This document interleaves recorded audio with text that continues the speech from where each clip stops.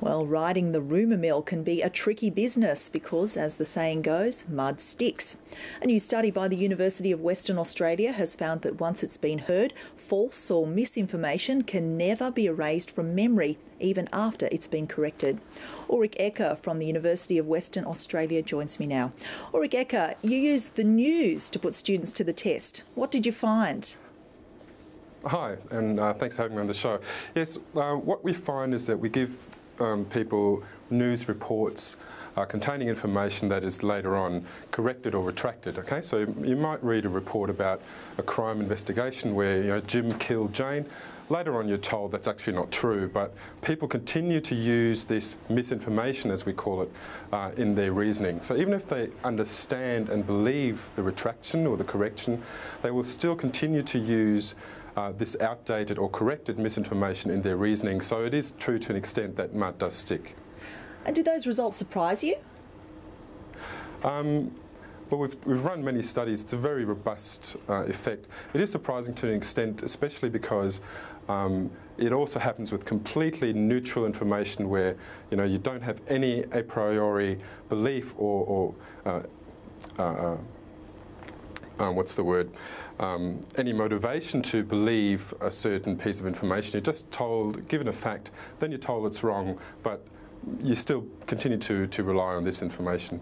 Well, misinformation isn't always lies or deliberate or malicious, is it?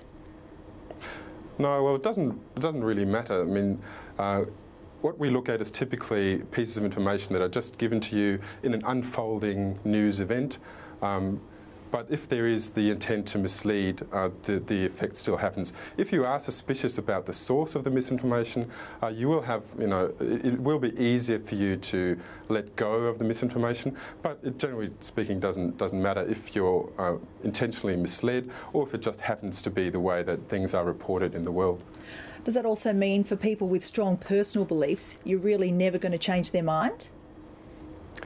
That's one thing we have looked at, and yes, it's true. If you have a belief, if you believe in something, this belief is very central to your identity, you're going to have a very hard time convincing that person that their belief is wrong. Generally, we want to protect our identity, and if there's something we strongly believe in, then it will take a lot of evidence to convince us otherwise.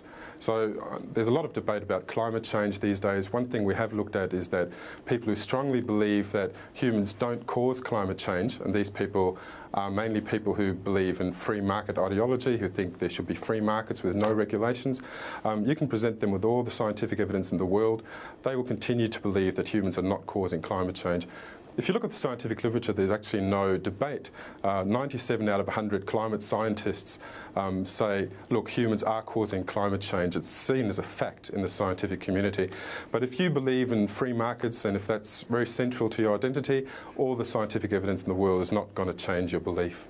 Ullrich Ecker, thank you. Thanks very much.